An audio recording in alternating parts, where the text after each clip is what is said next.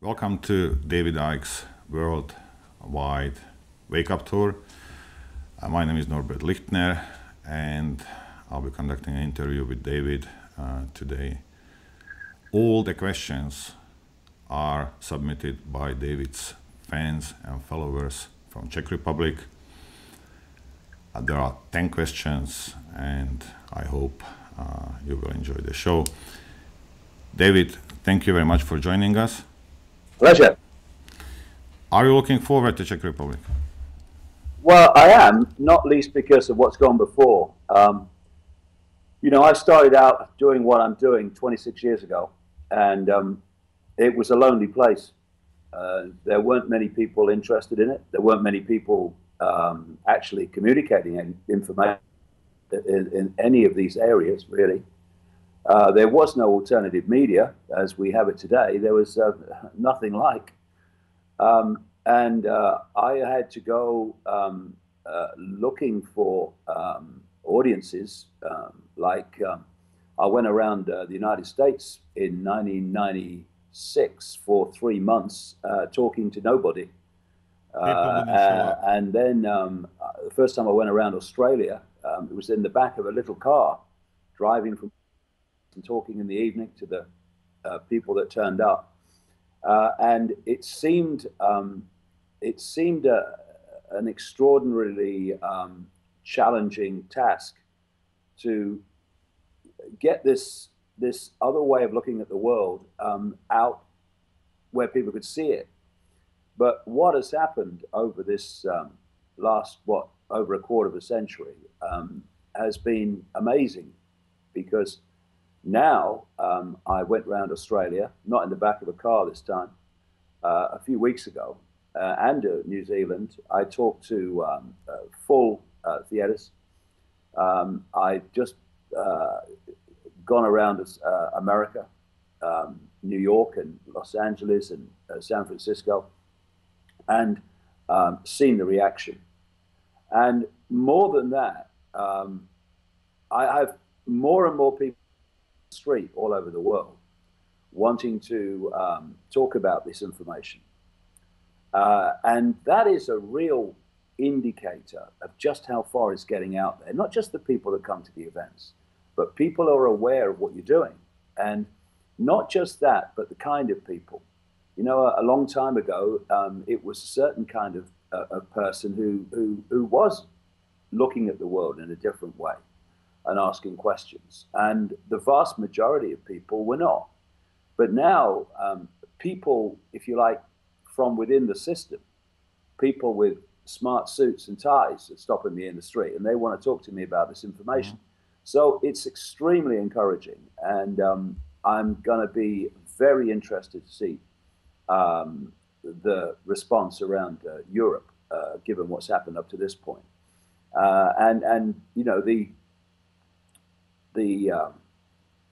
The signs are very good. I'm going to be talking in Italy and Romania very soon, after the Czech Republic, and the combined audiences of those two events will be 6,500, which is an extraordinary number. In a country, Romania, I've not been in before, but also to listen to someone talk for 10 hours, with breaks, of course, and lots of illustrations, but to talk for 10 hours on this information just is indicative that there is a change going on. I'm seeing it. People are looking at things they would have waved away and dismissed by reflex action before. It's very encouraging. Lots of challenging things going on in the world, all part of this plan that I've been uncovering and communicating, but still extremely encouraging compared with what it used to be like. All right, I have to jump onto the questions from your fans and followers in Czech Republic. The first question is everything what you present based on your own research, or do you cooperate with different insiders and informators as are David Wilcock or Corey Goode? No, I've never met David Wilcock. My way of doing things it can be summed up by basically how I started this. I didn't start it consciously. I'm going to do this. It basically came into my life.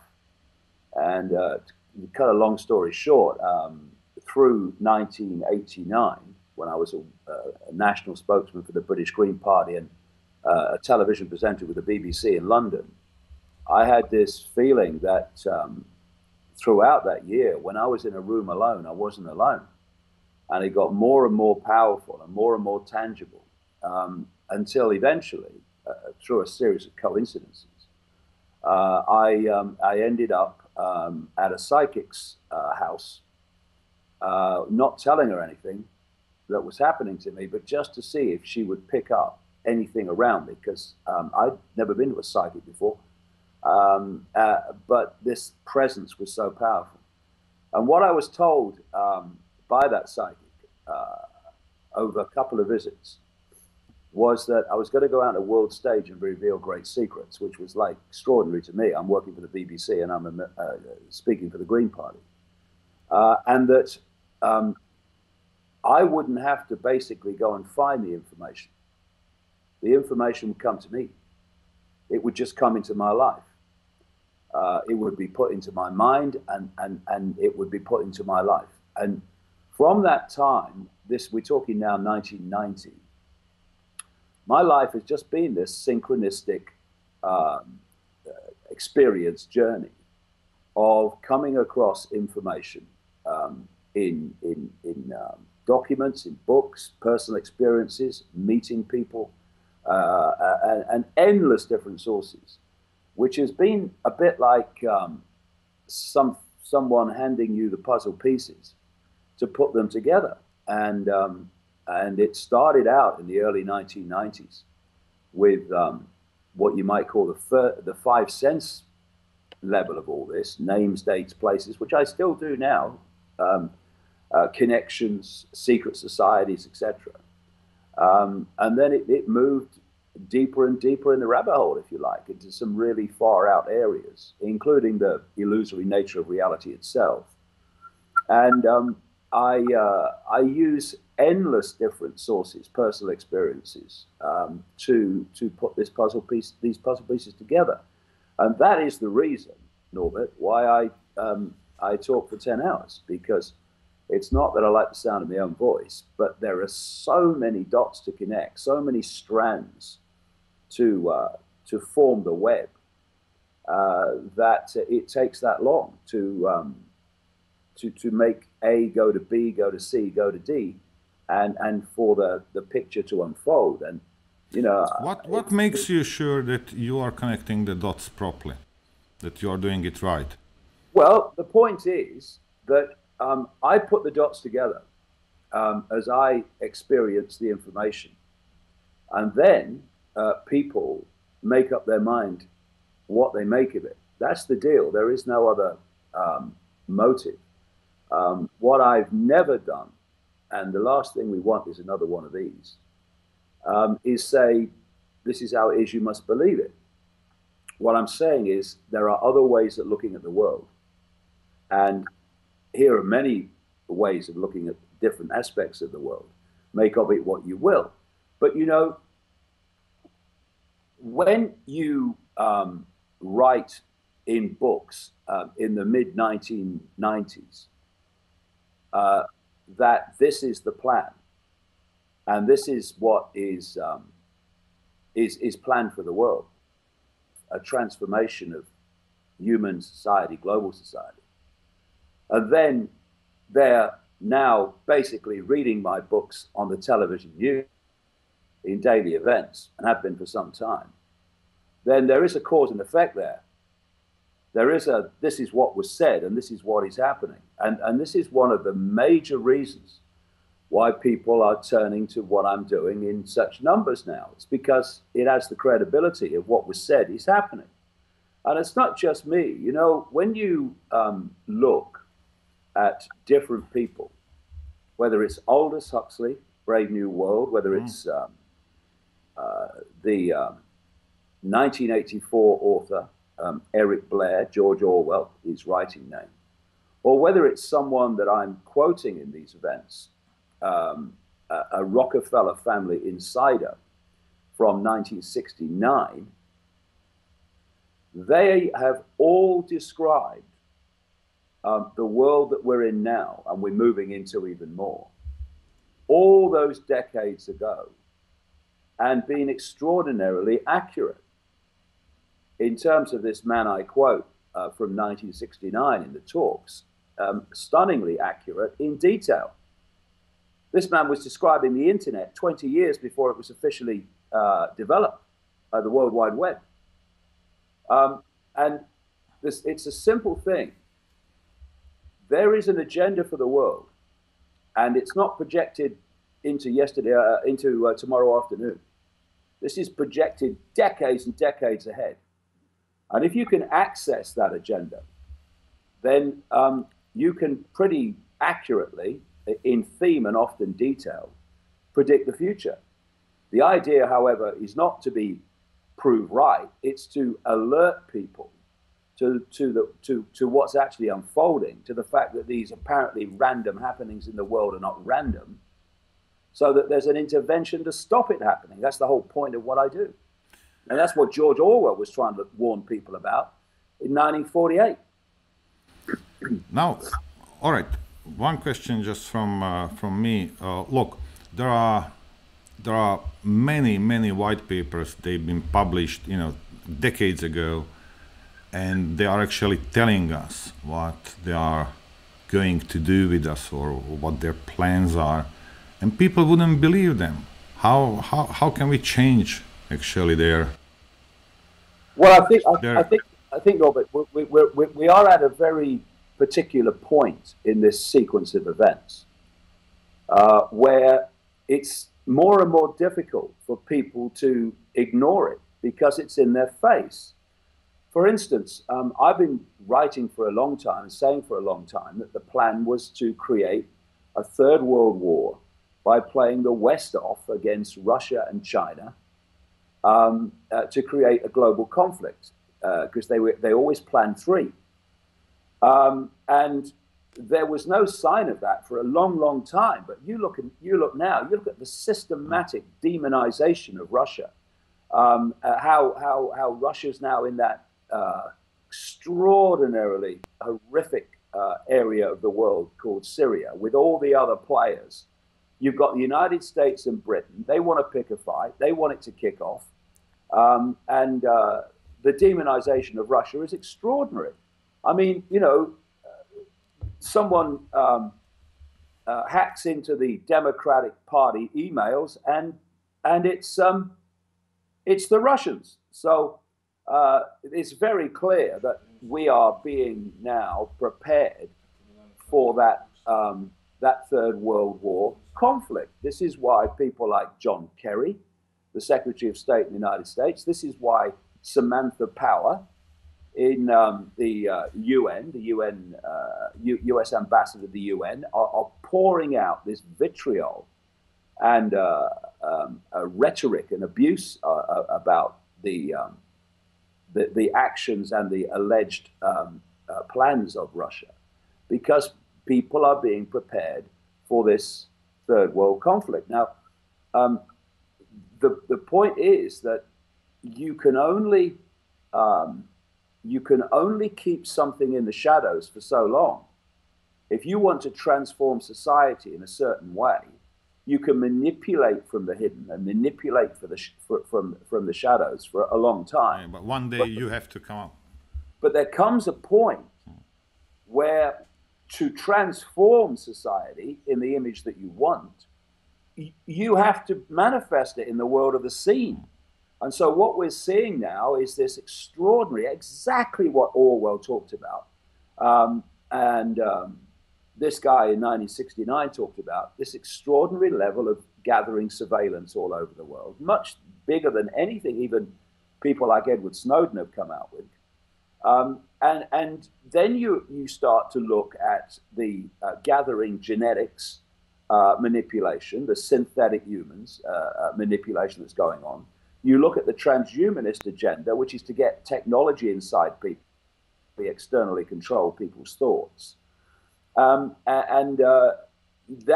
with all that, you're into the realm of Aldous Huxley and Brave New World, because the points I've been making over the years is that Brave New World in 1984 were not written from pure imagination.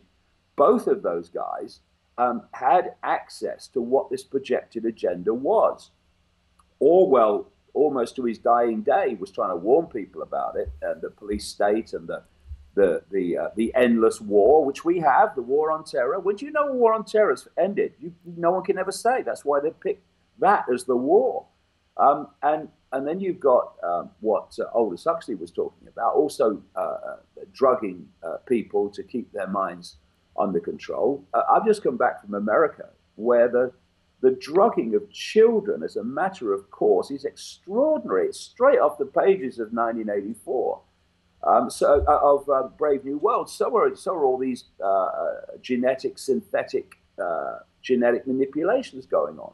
So it's getting harder and harder. And this is absolutely the reason. Not just that more and more people are looking at this information, but the kind of people. It's because you really are going to have to go into a serious level of denial, not to see that the world is changing in very clear ways, and where the direction of the world is going. All right, can we get back to the questions? The next question is, could you name some people whose works you would recommend to study for better understanding the world and what is going on behind the scenes? Well, I think if you put Brave New World and 1984 together, you've got the basic picture, and more confirmation that this has been going on and projected for a long time. Brave New World looks at the genetics manipulation, the creating of children not through procreation, but through laboratory means, which is exactly where this synthetic genetics is going. And George Orwell was looking at the police state, the surveillance, and the endless war. And it's interesting that Orwell and Huxley knew each other. Orwell was taught French by Huxley at the elite Eton College, where the royal children go. So they had access to some of these inner levels where this knowledge of this agenda is held. And there are, I wouldn't pick out anybody in particular. I mean, what I do, and I recommend others to do, is just use your own intuition about what books you read, and use your intuition on what you accept within those books and what you don't. We have to take our perceptions back. This is absolutely crucial, because as I will go into very early on in the event in Prague, people need to take a breath and look at why people think the way they do. And when you break it down, basically you enter this world as a child, a baby, and immediately, wham, you are in a perception programming situation where your parents influence your perceptions because of what they've downloaded from the system you're about to go through. Then you go through an education system, which is basically a download of the state's version of reality of everything. You have peer pressure to conform to those norms that we are told are real and normal. And you're mad or crazy if you don't. You have the mainstream media and much of the alternative media pouring out this same basic version of normal. And when you break it down, what we're told is reality. What we're told is the world. What we're told is the reality we're interacting with. Never mind what we're told about world events is absolute nonsense. And so when you have a situation where throughout your formative years and then on into adult life, you are constantly being bombarded with the same version of normal, basically. And it's a normal that operates in a stunningly narrow band of possibility. And the vast majority of people download it and therefore go through their lives believing it to be real when it's not. It's nonsense. And this awakening that's happening now is that more and more people are actually looking at this normal, what I call the postage stamp normal, and they go, well, hold on a minute. Maybe we should have a look at this. And when you look at it and you take it apart, you see the nonsense that humanity is sold as the real world compared with what exists beyond it. And so that's the crucial thing. It's the deprogramming. David, not to believe what I say, not to believe what he says or she says, but for people to take their own perceptions back. What is the best way to wake up people who think that the current social system is good and the right one? Well, first of all, people have to be open to it. You can't concrete mind that says this is how it is and I'm not moving. But like everything, if you're involved in what we're involved in, which is a perception deception, so manipulation of people's perceptions so that they see the world and themselves in a certain way, then where do those perceptions come from? They come from, yes, personal experience, which is a form of information. And the rest of it comes from information resources I'm talking about, the education system, the mainstream media, et cetera, et cetera. So perceptions come from information. So if you're going to put a question mark against the perceptions of this postage stamp normal, it's got to be through information. And that information has got to make sense to people. The challenge you have is that the postage stamp normal is what people perceive the world to be. You can talk about that in, a sentence or two, because there's no backstory before what you're saying makes sense to those who think this normal is real. With the postage stamp normal, you can talk about things in a very short fashion, because all the backstory is accepted. Yeah, I accept this is how it is. When people like me are challenging that, there's a whole backstory, because before some of these more far out things that I talk about make sense to people, there's so much information that has to go before. Otherwise, it doesn't make any sense. This is why I talk for so long. But the power of the information is clear to see when people are put before it in the way it does make sense to them. Often people who come along out of curiosity and not believing or thinking it ever will make sense because of what they've heard about me. But it does. And that's all you can do. You can only put out information and people then make of it what they will. You can't try to manipulate people into changing their minds. You can't try to trick them.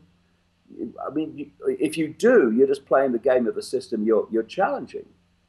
So it's just pure information. Just take every opportunity you can to get information out that challenges the information source that's coming from mainstream sources. And then people will see it or they won't see it. And that's what the outcome will be. Okay, so to sum it up, it means that to put out the information and let the people decide for themselves.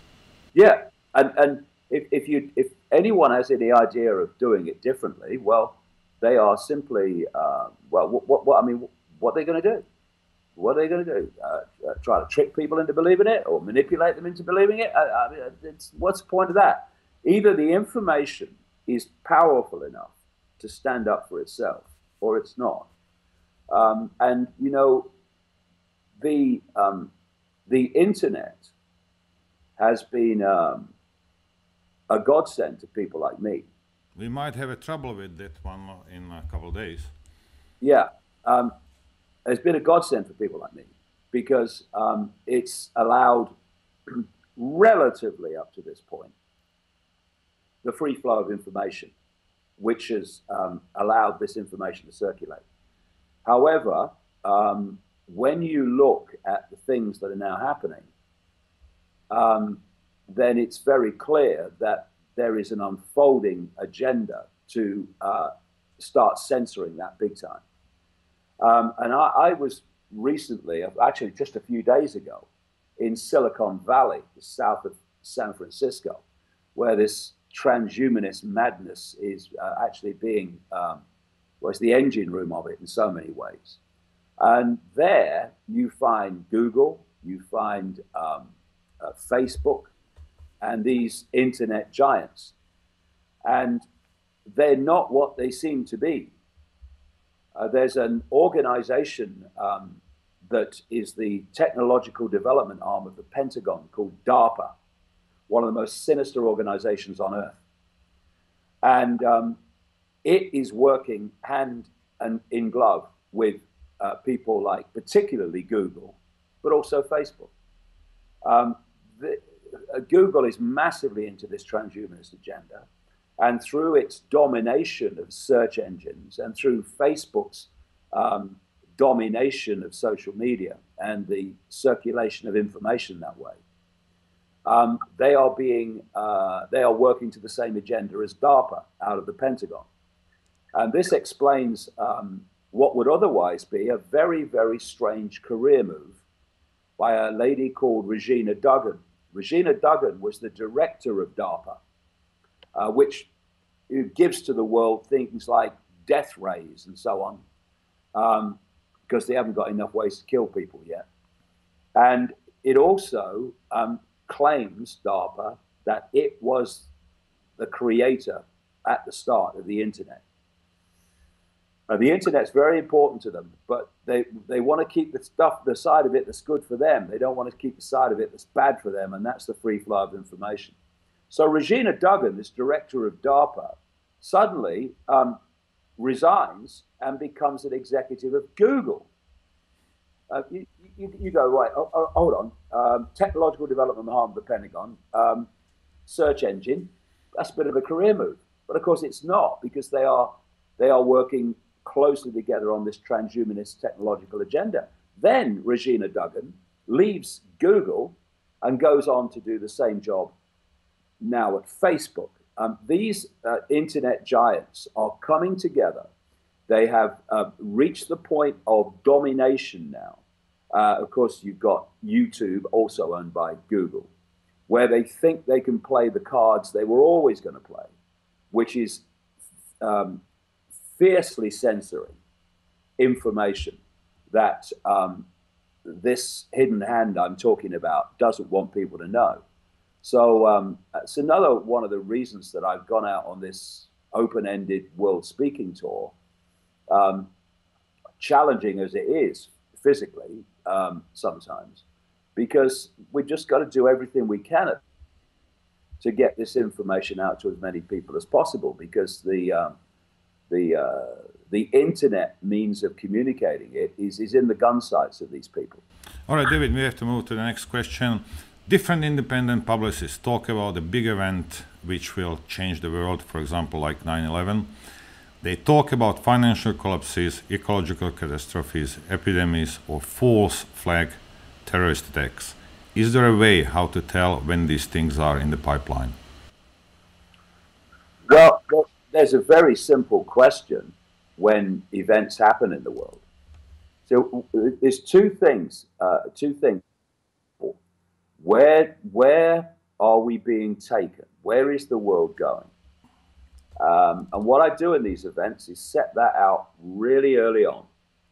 And then once you know that, and basically it's a centralized fascist dictatorship with less than 1% at the top of the pyramid, everyone else at the bottom of the pyramid, and a fierce, merciless police military state actually, in between the two to hold that status quo ongoing. So once you've got that in mind, and obviously there's more detail, then it's a simple question when events happen, whether it's a terrorist attack, whether it's a banking crash, whatever it is, a war. Who benefits? Who benefits from this event happening? Who benefits from me believing the official story of these events and why they happened and who did them? And when you ask that question, who benefits in the light of these things, then again and again and again and again and again, and I can say it endlessly because that's how many times it's happened to me, you see that those who benefit from them are those that want to take this world further down the road to this structure I've just described, what I call the Hunger Games society. So look at what is happening every time there's a terrorist attack.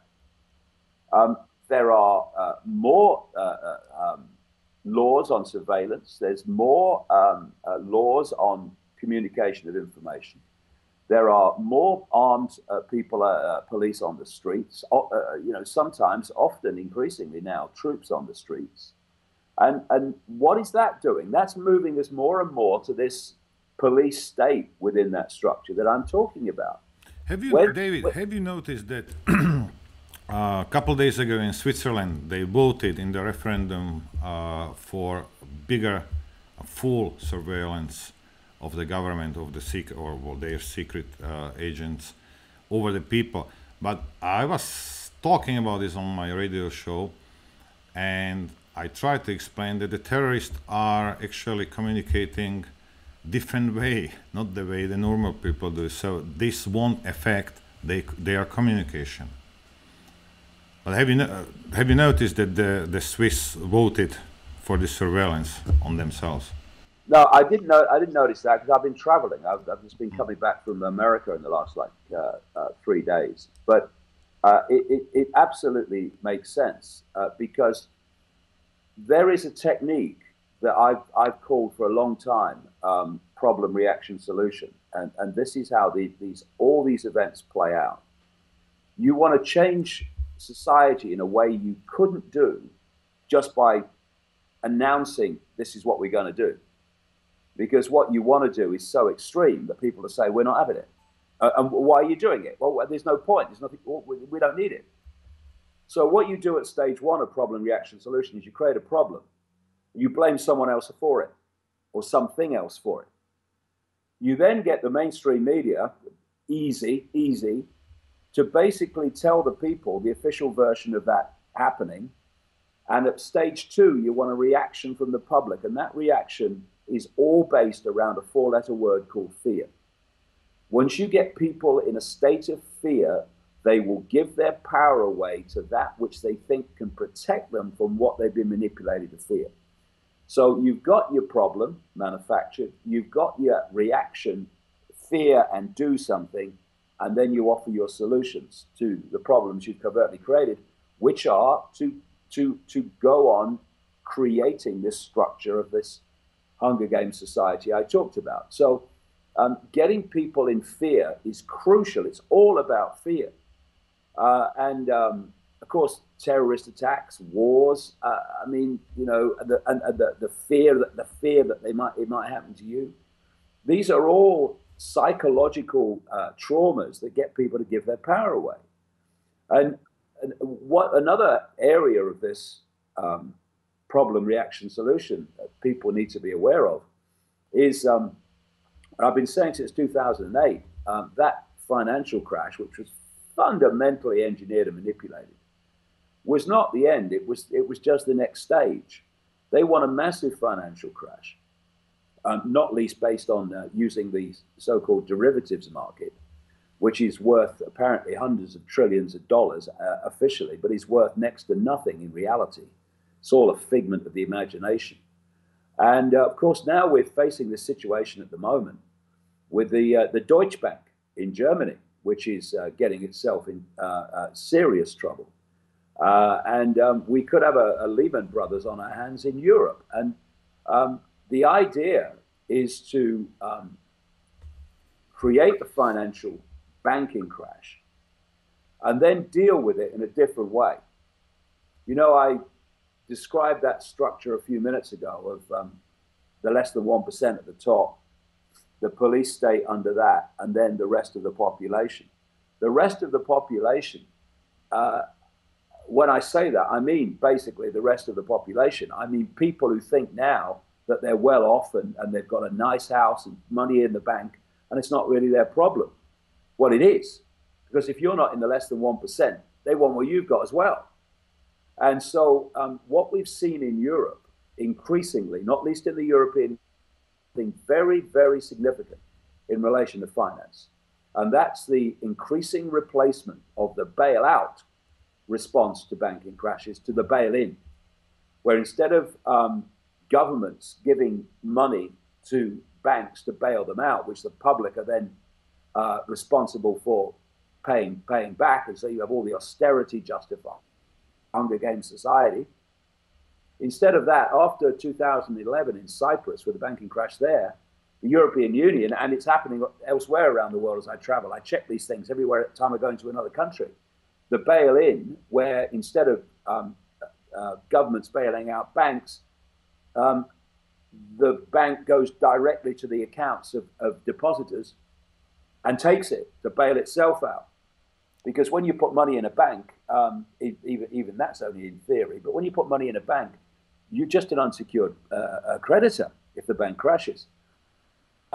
These are the things that people need to become aware of quick, because if we don't, then we'll see these events as random, we'll respond to them in fear, and we'll give our power away to respond to them to the very people who created them.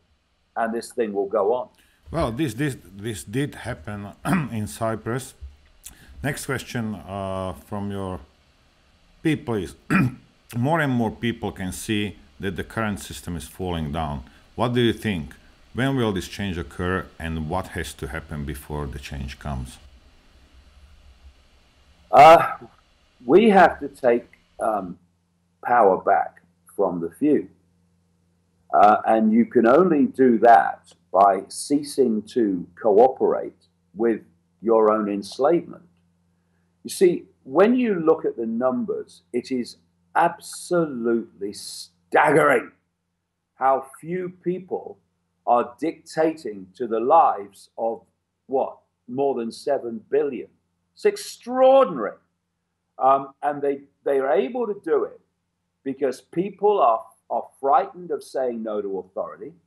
And this is crucial, that which is manipulating from the hidden is seeking to divide and rule the target population in every way it can and play different parts of that target population off against each other. This is what's happening in Europe with the mass migration that's been planned a very, very long time. This guy, I will quote in Prague in 1969, describe what's happening today in 1969 and why it would happen. You have the blatant attempts in the United States, where I have been for the last nearly a month, to create a race war there and divide and rule. And these people in the hidden, through their agents in the scene, like the billionaire George Soros, are seeking to divide and rule people in every way they possibly can. So there's two things, really, that need to happen. First of all, people of different colors, races, backgrounds, beliefs need to realize that this is not a conspiracy to enslave that group or that group or that group or that race or that religion. It's to enslave all of us. And if we go on being divided and ruled and fighting among ourselves, they will do it. And the other thing is, we have to stop cooperating with our own enslavement, and our children's enslavement even more so.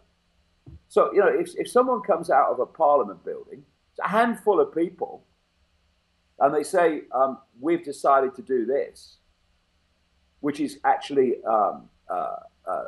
deleting freedoms of the people, whatever it is, they can only impose that if the people say, well, okay, well, it's the law, so we better do it. What people have got to start doing en masse is saying, we're not doing that. We're not having this. This is not acceptable to us. We're not cooperating. And they have no chance. How can a handful dictate to a vast number of people that won't cooperate with a handful? But that's got to take courage for people to say, I'm going to overcome my fear of authority, and I'm going to stand up for what I believe in, and not just cave in because some guy in a dark suit has said that I should. There will be a presidential election in the United States in November. People have noticed Hillary Clinton's poor health. Do you have an update or updated information about her health, and does she use doubles for public appearances? Well, I've seen many elections in my life, but traveling around America in the last nearly a month, I mean, this is a puppet show. This is a circus going on. You know, we've got 320 million Americans, and they've been given a choice because the way the system is rigged. They've been given a choice between a lady who I've been tracking since the mid-1990s. You know, I published a book in 1995 called "And the Truth Shall Set You Free," which gave chapter and verse of the background to the Clintons, including even then the size of the body count, the number of people who had things on the Clinton or had crossed the Clintons who were suddenly no longer with us. And that has gone on and on and on.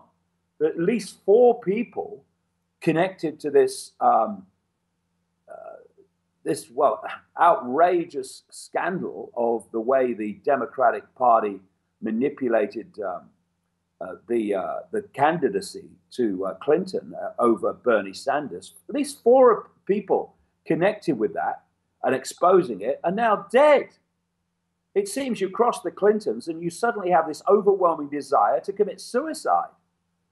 And you've got this extraordinary level of corruption with the Clinton Foundation, where she's supposed to be standing as the first woman president, the emancipation for women. And one of the biggest donors to the Clinton Foundation is the Saudi royal family. Yeah, they believe in emancipation of women.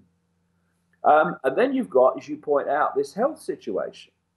I mean, you know, it's widely talked about in America, but not by the mainstream media. Not by the mainstream media, except to discredit any idea that there's a problem. But she's clearly got some kind of brain function problem. And they hide it by saying she's got pneumonia or she's overheating. I was in New York. I mean, you know, I'm well known among my family for having a thermostat that doesn't really work that great. I don't like it very hot and I don't like it very cold. And New York, when I was there, was very, very hot, except on one day when it was just like an English summer's day. And that was the day, and I was very close to where it happened. That was the day that Clinton was supposed to have overheated and almost collapsed. Oh, she did collapse. Yeah, she did. And the idea it was overheating, of course, that didn't stand up. So they then came out with the pneumonia and all this stuff. But the thing about Hillary Clinton is that she is a representative of this hidden hand, absolutely down to her fingernails, her DNA. And thus, the reason they want her in, ideally, although Trump will do for them, is because she will not only do whatever they want, but she will do it with gusto and want to do it. No manipulation necessary.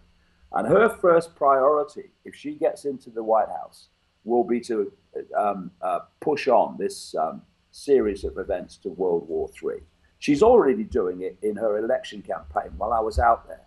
Over and over, she will have Putin and Russia as the demon in her narrative, in her speech.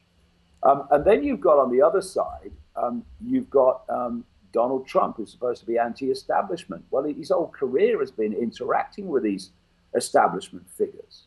And both of them are on their knees to Israel. So that's the Palestinians stitched up for another term.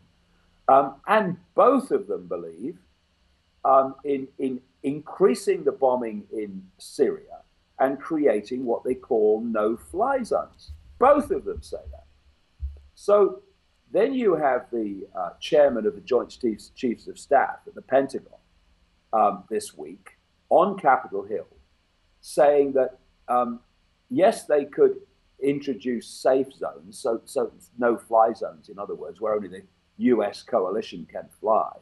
So it's not a no-fly zone, really. It's a no-fly for people we don't like zone. But he said on Capitol Hill, this chairman of the Joint Chiefs of Staff, yes, we can have a no-fly zone, but it will mean going to war with Syria and Russia. So Clinton's the one they want, but Trump's perfectly acceptable to them. Now, speaking of the censorship and speaking of Hillary's health, I don't know whether you know about it. On Monday, Michael Savage, and God bless the guy, I like him, he was taken off the air, 400 affiliates in the United States, because of him talking about Hillary's health. Have you heard of it? Yeah, I caught that. I caught that story just before I left Los Angeles. See, this is another classic example of censoring that information which will challenge the official narrative. And this censorship is increasing all the time for a very simple reason. The alternative media, in all its different facets and forms, has started to seriously impact upon people's perceptions. And they're terrified of what's been happening. Thus, they want to shut down anybody who's going to tell anything that will put the official narrative in question. And the official narrative that she doesn't have a health problem is I'll tell you from talking to Americans, traveling around America and just chatting in airports and stuff like that. They know, the vast majority of them absolutely know that she has a serious health problem.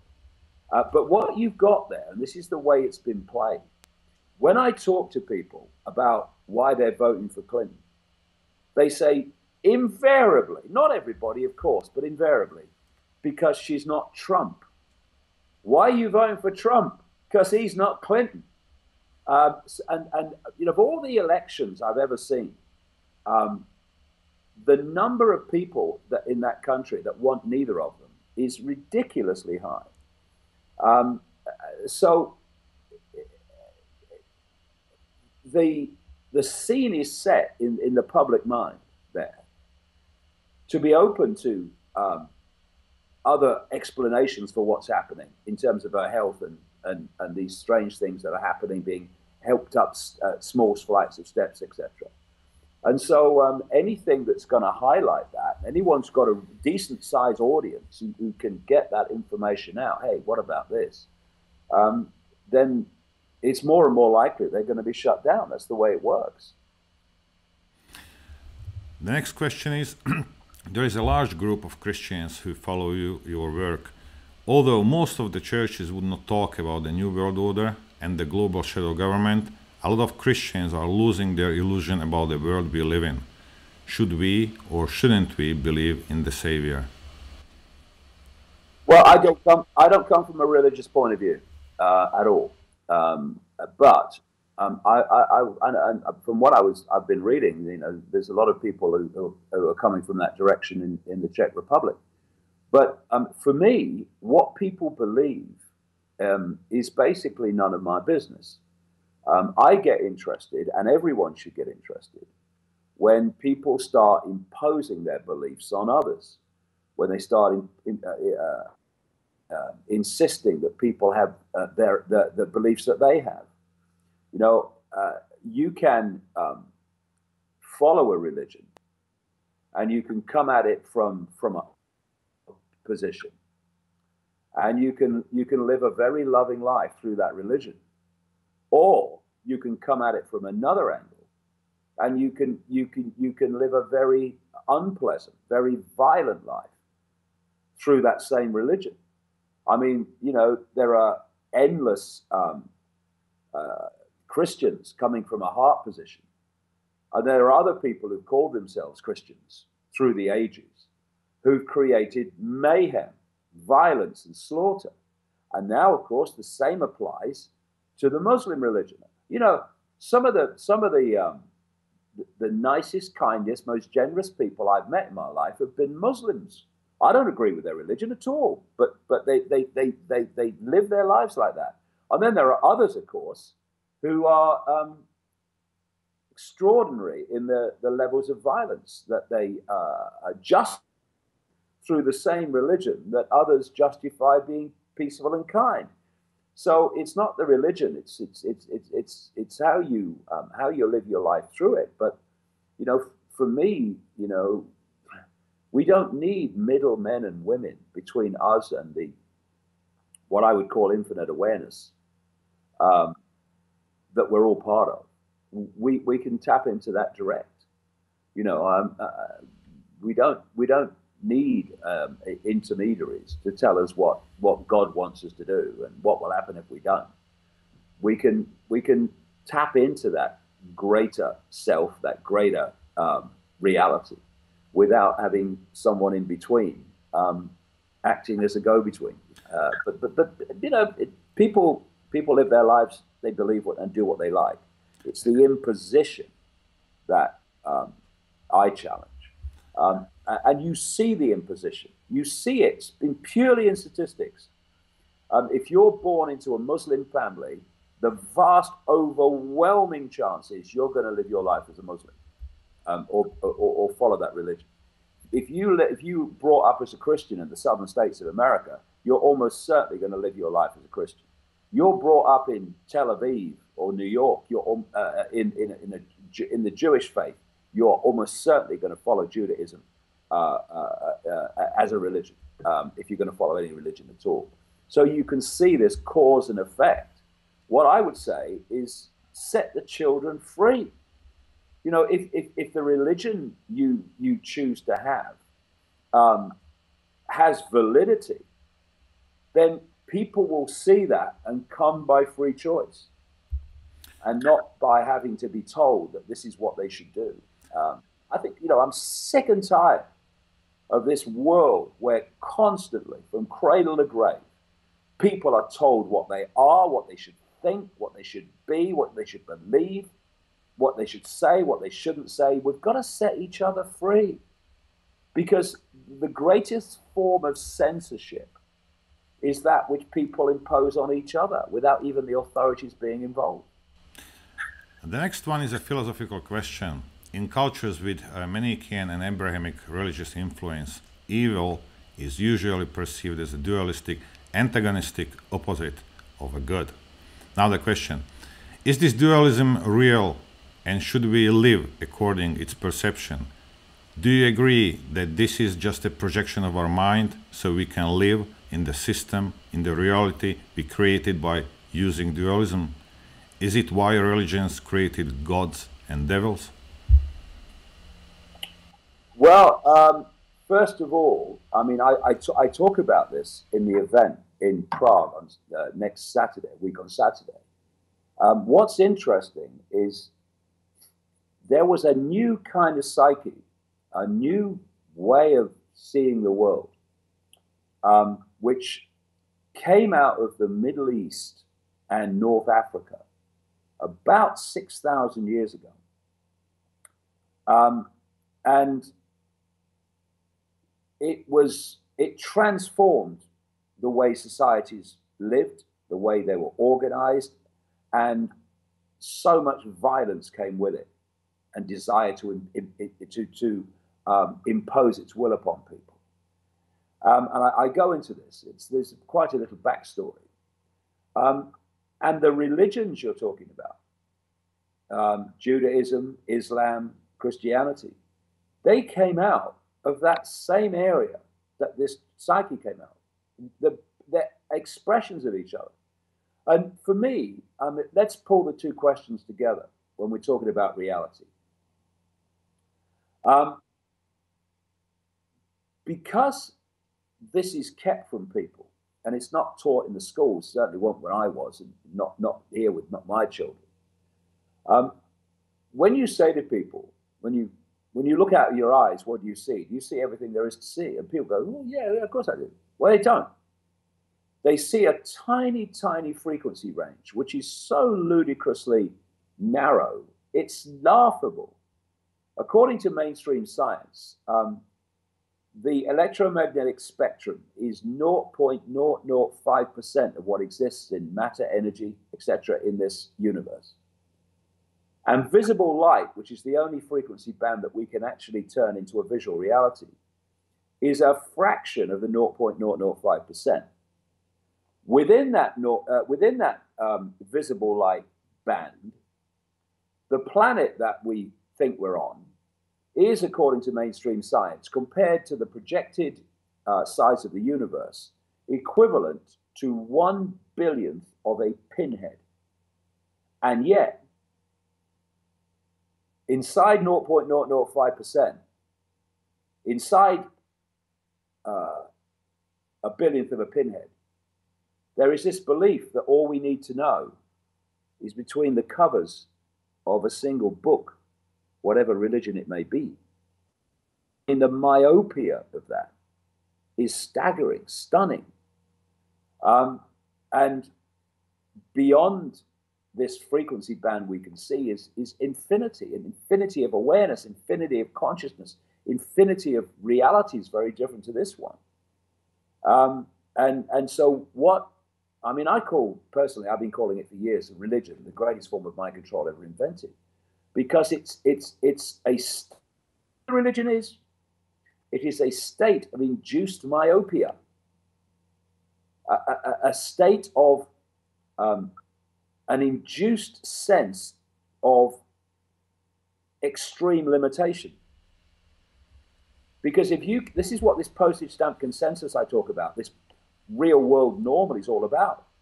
It's about focusing people's perceptions of everything within such a narrow band of possibility, ludicrously narrow band of possibility, that when anyone comes along and says, actually, this is happening, people say, that's impossible, that's ridiculous, you're mad, that can't be happening. No, it can't be happening within your perception of limitation, but it is actually happening.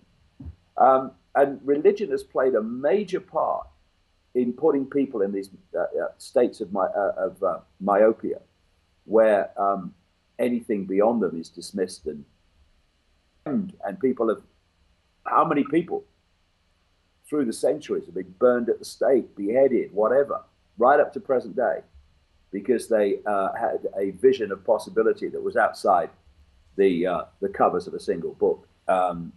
That's got to change. All right, David, second to last. Because if they don't, then this is going to go on. Second to last. David, what is your biggest personal wish in today's world? That people love each other. That people realize that the perceptions we have of being apart from everything and apart from each other is just an illusion of the decoding process of the human mind, the human, what I call biological computer. There has been throughout the ages, right to present day, this recurring theme, and quantum physics is delved more and more into this area now, of everything being one field of energy, one field of awareness, one field of consciousness. And we are points of attention within this awareness. This point of attention is called David Icke. That point of attention is called Norbert. But with the same consciousness, the same infinite awareness, having different experiences. What happens within the illusory realm of the five senses is that the way they decode reality, this holographic, illusory, physical reality, is that everything's apart from everything else. And once you have that perception of everything, then the potential for divide and rule and playing off the parts to control the whole are infinite. Once you go to another level of awareness, where you can see that everything is just an expression of the same consciousness, then this potential for divide and rule and playing people off against each other is massively reduced. And if you get expand enough, then it's deleted. And it's no accident that this world is run as if it's solid, as if this world is real, as if everything is apart from everything else. This is how science looks at the world, quantum physics apart. It's how medicine looks at the world, politics, the media, all of it. And thus, the laws and the way that human society interacts and the way it's organized is based on a fundamental delusion and misunderstanding of the very reality we're experiencing. And through the ages, when people have come to the fore, called seers or thinkers outside the box, etc., when they've come and spoken about this, the fact that reality is not how we think it is, they've always been jumped upon by authority. This authority doesn't want people realizing we're all one. Doesn't want people to realize that. I mean, how do you sell arms? How do you make arms? How do you use arms when you know we're all one? But if you can persuade people that your genetic line or your religion is somehow more special than everyone else, and they're not like you, and they're evil and all that stuff, then people can justify to themselves these horrors that they do. When if we just realize that actually we're just different experiences of the same awareness experiencing itself, then we can start to realize that all this fighting, all this conflict, all this desire to get one over on someone else is all a nonsense. It's all a delusion. Because, you know, if we work together, there'd be no hunger, there'd be no one homeless, there'd be no one cold. None of these things are necessary. They happen because of the way the system's structured, and it's systematically structured to bring about that society. And it's very simple. We want to change the world to something better. We better change to something better. Because if we don't, the world ain't going to change. Because the world is merely a collective expression of the state of human consciousness. I do agree with you that we have to really change before we want to change the world. The last question is, as a part of your worldwide wake-up tour, you will be live at Lucerna in Prague, Czech Republic on 8th of October 2016.